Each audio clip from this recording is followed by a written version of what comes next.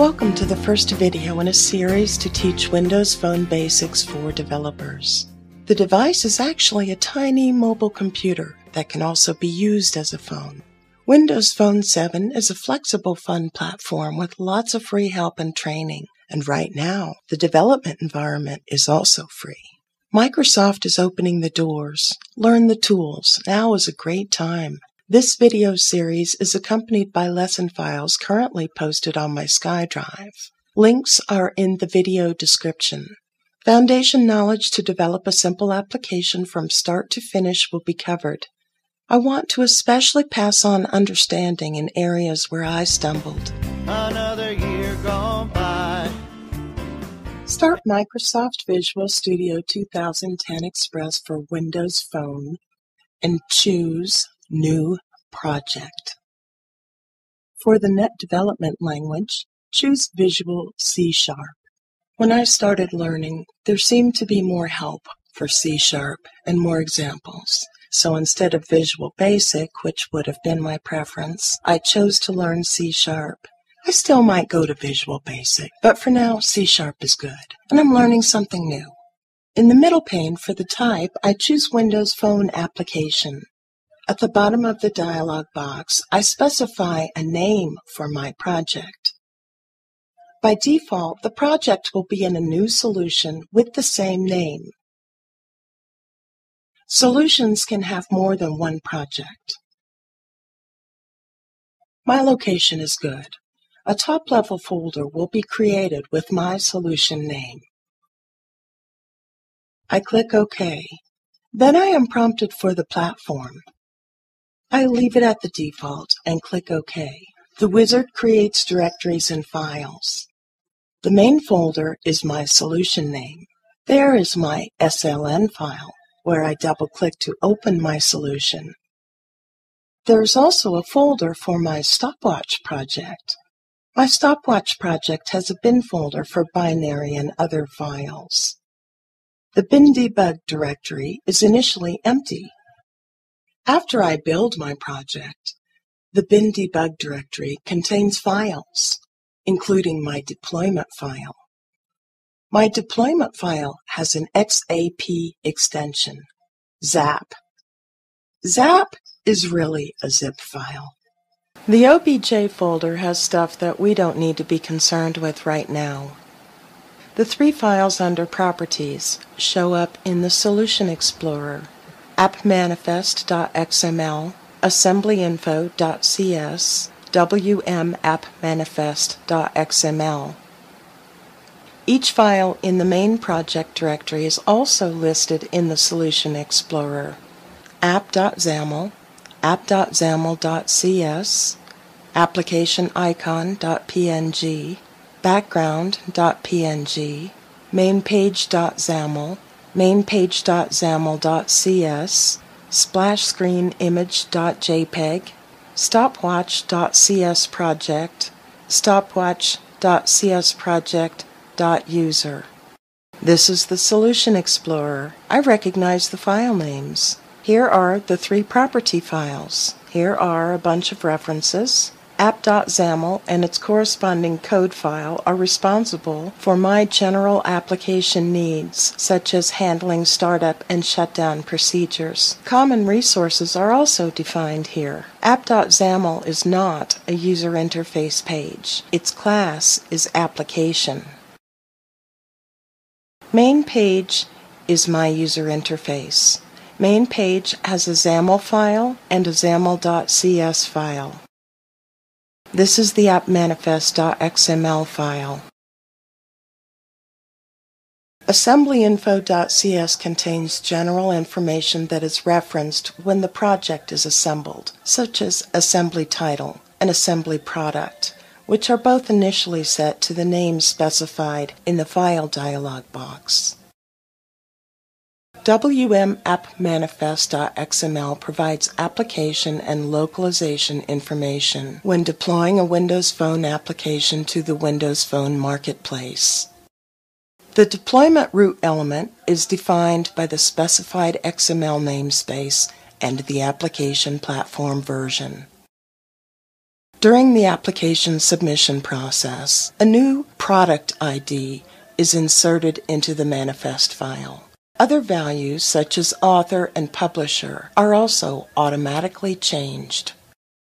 The icon path specifies the application icon that is displayed in the application list. The default image is applicationicon.png for Silverlight projects.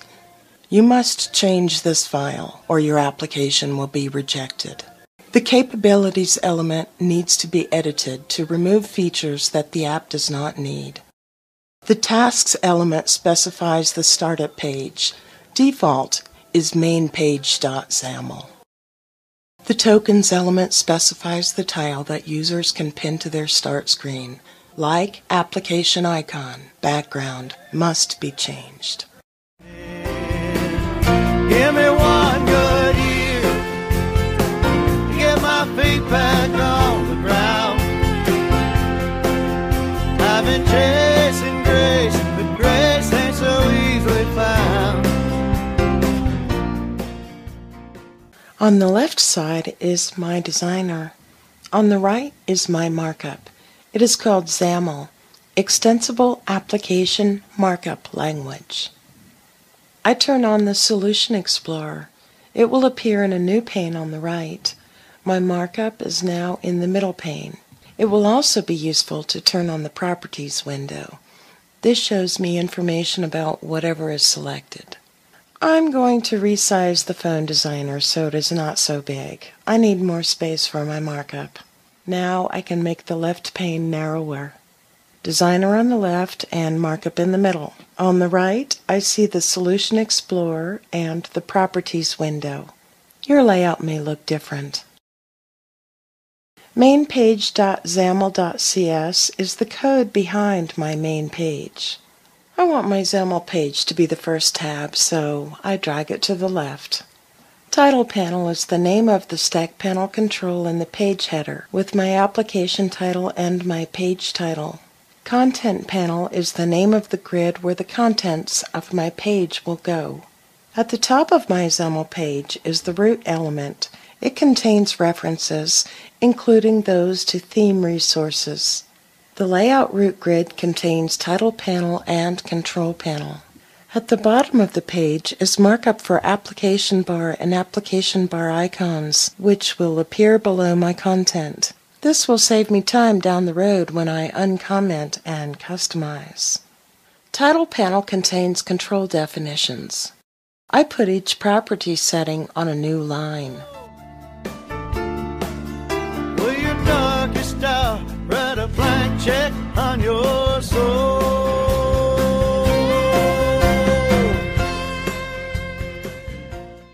Now I think I'll make the designer big again. What I see on the designer corresponds to my XAML markup. This is my application title. Here is the page title. Watch the designer while I delete the margin setting for the page title in the XAML markup. My application title is stopwatch. I can change the text property in the XAML. As I type, my changes show up in the designer. The text for my page will be welcome. As I make changes to property settings in the XAML, they are displayed in the Properties window.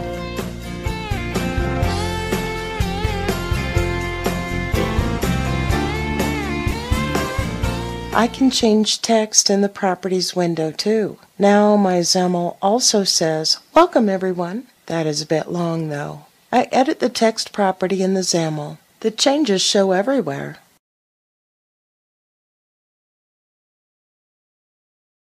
Now I build my solution. I want to see the error list. Yay, no errors. I save all the files. I make sure the target is set to Windows Phone Emulator, and I run my application. The emulator is loading. My application dances. I plan to make more changes, so I click the back button to unload my application from the emulator, but leave the emulator running. If I choose Windows Phone Device as my target, I will get an error message because my phone is not plugged in. My app will not be able to deploy using the current target. The error message says something about installing Zune software. Remember this, it will probably happen to you. The first time this happened to me, I spent a few hours doing what it told me to do, and still, of course, I had the error. I changed the target back to emulator, and it works. A good one can turn him around. Hopefully these videos will inspire you. Then maybe you can teach me, or maybe you can teach me right now. I'm still learning, and I welcome your comments. Links to the lesson files, the music by Steve Brooks, as well as other resources for learning are in the video description. My channel description also has links. Through sharing, we will all get better.